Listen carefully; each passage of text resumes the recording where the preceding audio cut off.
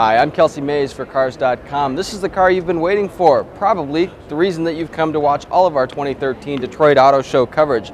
The 2014 Chevrolet Corvette, a reimagined, redesigned 7th generation of Chevy's icon. The Corvette actually takes the Stingray moniker now, celebrating the Corvette of 1963 to 1967 fame. We're going to take a closer look at what differentiates this from the 6th generation Corvette. It's a very dramatic restyling. In fact, Chevrolet says that just 2 parts are shared between this Corvette and its predecessor. You look up here, the headlights have LED implements up there. The hood and the roof are actually carbon fiber. It's a standard feature on this generation of Corvette. Lowers weight, especially up top here, to keep the weight distribution toward the bottom part of the car, which should improve handling. Now, Chevy says all of these vents that you see on the Corvette are functional. Heat extraction here from the engine. Again, over here on the side, as you come around to the back here, this vent right here funnels air into the rear differential, and it comes out here in these areas at the very end of the car.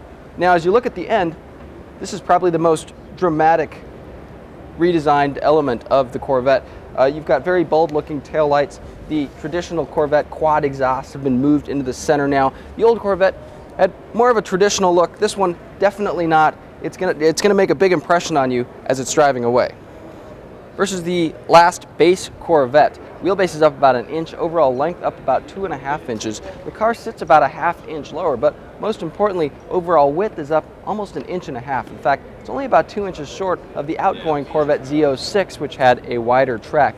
If you want, there's a Corvette Z51 performance package, which adds things like dry sump, oil pump. It's got an electronic limited slip rear differential. It's got enhanced aerodynamics. It's got additional cooling systems for the transmission, for the oil. Stuff like that should really even take the Corvette's handling potential to the next level.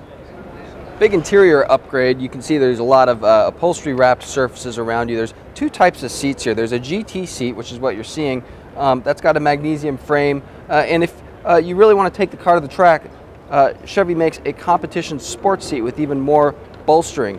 A couple standard features. There's a standard MyLink 2 system. The 2nd generation of GM's MyLink system occupies the center part of the dashboard. It's got a large screen there. There's also an LCD screen between analog gauges in front of the steering wheel, which allows you to look at a lot of different things there as well. There's also what Chevy calls a competition sports seat. It's got even higher bolsters there if you want to take the car to the track. Under the hood is a new V8. It's still a pushrod 6.2 liter, but it's got a bunch of new technologies. Things like cylinder deactivation to improve fuel economy, direct fuel injection, variable valve timing, a lot of firsts for the Corvette. 450 horsepower, 450 pounds-feet of torque, drives the rear wheels, and gets the car from 0 to 60 in less than 4 seconds, Chevrolet says. How does it do that? Well, it goes through a 6-speed automatic with paddle shifters, or, first ever, a 7-speed manual transmission.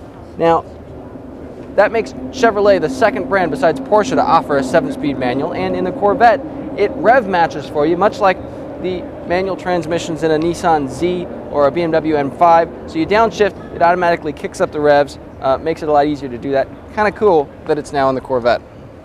This is the first of the 7th generation Corvettes, and most likely there will be other additions like a convertible, a Z06, other high-performance cars coming out afterwards. This is the first one. It comes out this fall, so stay tuned for more.